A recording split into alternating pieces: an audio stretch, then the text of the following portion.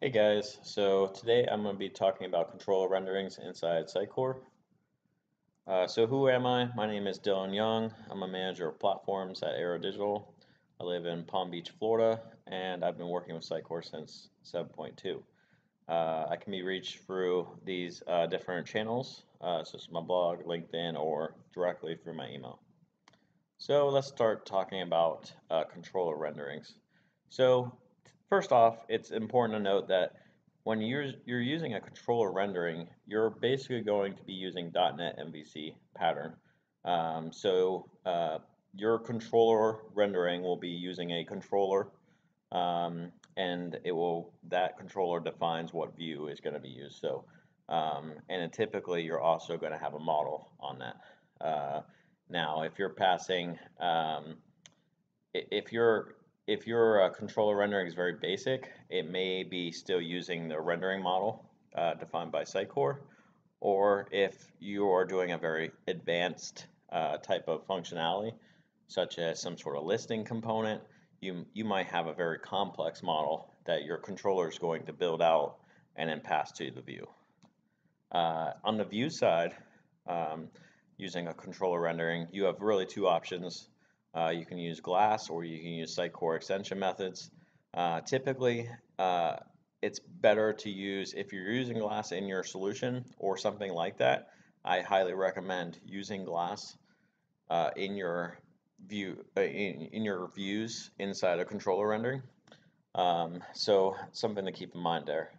Another important question is why use a controller rendering versus a view rendering? What is the difference? So a view rendering is a very basic uh, rendering or view for a component that you might be building. A good example of a view rendering that you might have is you have an article list or an article display page.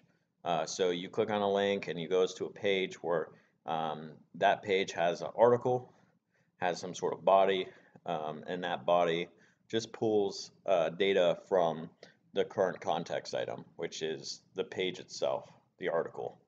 Um, so in that scenario, view rendering will probably be the easiest and quickest option you could use. Whereas a controller rendering, you could use it in that scenario as well, and a lot of people do, especially if you're using some sort of ORM or you're using some sort of unit testing that you have in place. But controller renderings are really great or even necessary in a scenario where you have like a listing component and it's pulling data from all articles across the site, possibly using Lucene or some sort of Sitecore query to do that, although that's probably not very efficient. Um, and yeah, um, so yeah, I think that's pretty much it. There was something else I was going to mention, but I can't remember what it is. Next up, I'm going to demo how to create demo or how to create a controller rendering in Sitecore. I'm going to kind of go through those steps and then show on the front end what that looks like. Oh yeah, I just remember what I was going to mention. A view rendering, you can theoretically do the same thing that you might do inside a controller rendering, such as you might want to pull in data from another part of the tree. You could theoretically do that in a code block inside the view, but that's really not best practice in terms of Sitecore. So, all right, let's get going on the demo. Hi guys, now we're back into Visual Studio for the demo. So what we're going to do is create a controller rendering inside Visual Studio. So the first step to do that is we need to create a controller. For this demo and for this example, I'm going to create a article listing component. Uh, Typically, we would have actual articles on the site. Inside Sitecore, I have not defined those yet. So this will be a pretty straightforward, pretty bare bones demo. But I am also considering creating a demo series where I do a real world example of how to create a blog. And I'm going to show best practices and things like that. And I'm even planning on building a way to show you guys some of the marketing side of development, which I think is vital for working with Sitecore. So be on a watch out for that. All right, so for this, like I said, I'm going to create a article controller, and just to give some context on best practices, in my opinion, um, of how to name controllers or how to structure your website. So um, typically, I like to define my controllers. Like, let's say I'm building an article listing component that's going to show up on the home page. Now, I've seen where some architectures is where you'd have a home controller to represent your home section or your home page of your site. And in that controller, you'd actually have the article listing component. But that's not very flexible. It also presents problems in the future. If a developer is going to work on the site, they wouldn't think to go and look on the home controller for the article listing component. Also, that's not very flexible. Let's say in the future, the home page loses that article component. Well, now you have a controller that's called home controller that has an article action result in it, article listing action result in it, and it no longer exists on the home page. So I think it's a better idea to create more functional related controller names and action results. So for example, article listing would go on the article controller or maybe the blog controller in some instances. If you had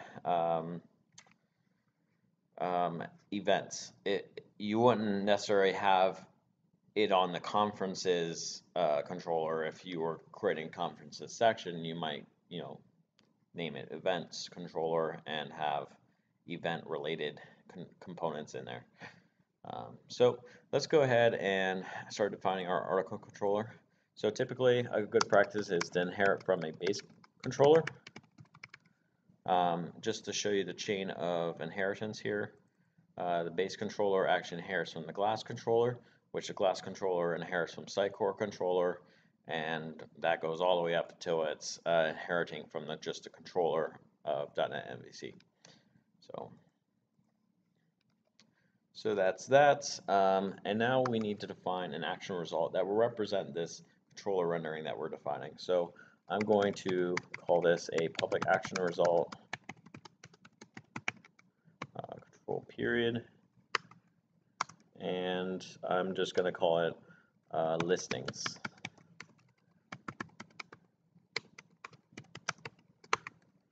So in this, I'm going to, for this example, I'm just going to return a very basic model back to the page. Instead of defining a whole new model for this, I'm just going to return a custom model back to the page. So var context equals Sitecore context, which is the glass Sitecore context, and then I will get current item, and I will just define iGlassBase, which is the default base class for GlassMapper. Defining it for my data model, and like that. So, and then to return this back to the view, which the view will have the same name inside the article. The views article folder, there will be a listings.chhtml, which basically follows typical .NET MVC patterns. So I'm going to return a view of context. And something I like to do is just give this a better, define its type, just to make the code a little easier to read for other developers, especially since context is not the most descriptive name for this. A better name might be current page, for example. And this could theoretically be a lot of different types of pages. So it actually is a good idea that we're using something like iGlassBase, etc. So the listing component could potentially go on the home page. It could go on your Contact Us page. It could go on some sort of article or blog page, something like that. So it could end up on a lot of different parts or sections of your site. So Now that that's been defined, what I'm going to go and do is down in the views, I'm just going to create a new folder and I'm going to call it article. There's also another way you can actually automatically generate these is if you right click on the action result up here, you can actually say add view, or you can go to the view, which is useful. But I'm just going to show the manual way of doing it without using the scaffolding of .NET MVC. So article, and I will call this listings.cshtml. Now it's important to note that when you are calling just returning view, it's going to automatically try to look inside views, the article folder for the view called listings.cshtml. Now if you want to return a custom or a different view, then you can actually specify that as a parameter inside this class here, or this reference. So, okay, I'll just create that. This is going to return a model of eyeglass base. Now, since that is not something that's mapped currently, I'm going to go to the home and just define a using statement. Example.data models eyeglass base. I usually add a little space in here just to separate the using statements. So now we have that. So now you can create some HTML just to represent this controller rendering.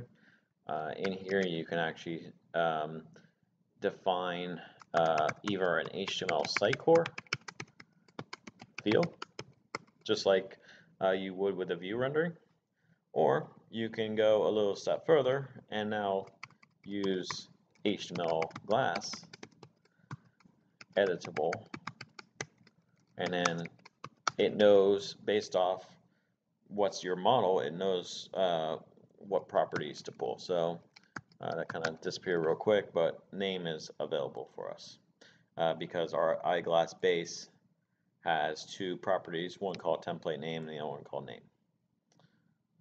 So, and that will basically spit out, you know, this property name of the current context item. So the current context item might have the name home, so it's going to spit out home. Now this is, like I said, this is a kind of a rudimentary demo. So typically you wouldn't just be spitting out current context name from this. You would actually, if this was a true article listing component, you would get some sort of IEnumerable back or some sort of data collection back, and do a for each loop on that to return articles in the site. And another point to make is that you could potentially also be using rendering parameters with this, or even custom data sources with a controller rendering, which I will, like I said, mention or show you in a future training session.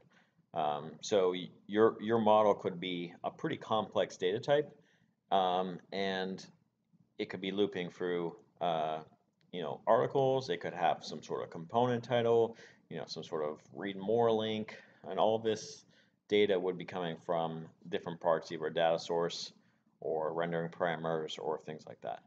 So, all right, so that's how you define this inside Visual Studio. So I'm going to go ahead and just publish this real quick, and that will just add it to our website. And then back into this site, I'm going to refresh it real quick.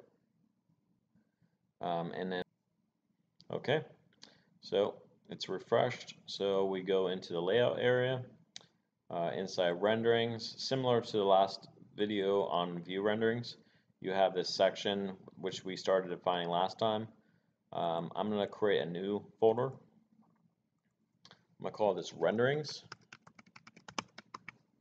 This is typically a structure I use on projects, but any structure that you feel is appropriate makes sense. And I'll create another one called articles. And inside here, I'm going to define a new controller rendering. So I'm going to call this listing. Actually, I'm going to call this articles, and call it listings. The reason I give it that more descriptive name is that when you're setting these components in your PLID, it's important to give them more descriptive names so that a content editor.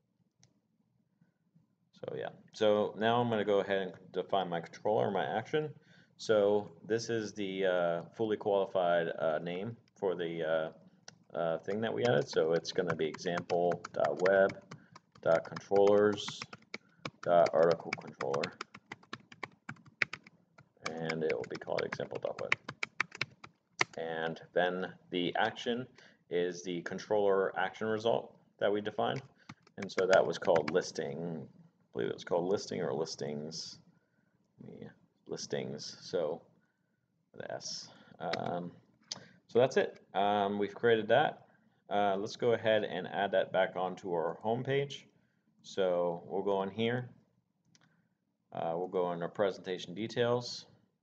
In these training sessions, I haven't really been showing you how to use the experience editor. That will also be later on sessions. So, so the 6x6 is here. We'll click edit. So in the right block is an HTML block. Let's set this new article controller rendering, this listing controller rendering, to the 6x6 left.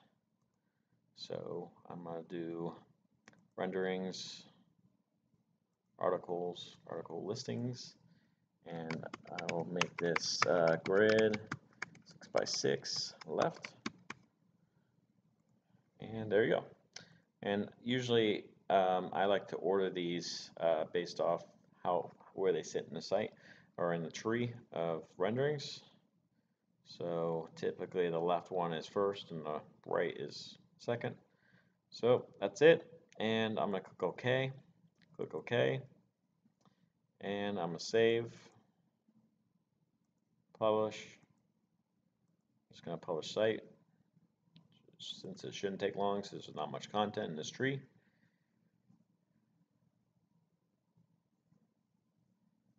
And now I'm just going to view the front end just to show that this should be taken care of.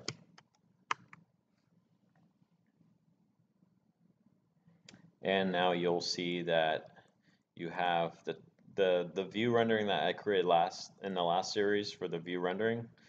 And now you have a new thing that says home, which is the current context item is the home page. It's pulling that name, which is the home name that it's pulling. So if we view source, you'll see that the call 6, mid 6, the first one, we had a div that was inside that listing component that wrapped the this x.name for the current context name, and then it closes it, and then the 6x6 grid, the right side has the HTML block from our last view rendering discussion from a previous session. So that's pretty much it. That's a very basic overview of what controller rendering is. Like I said, be on the lookout for my next kind of series I'm going to be doing on real world blog example, which will go into more detail about how to build some of these components, how to build more complex components, ones that use Lucene, and go to the database and the controller rendering that's doing a lot more than just a simple model, current context model. So look out for that. All right.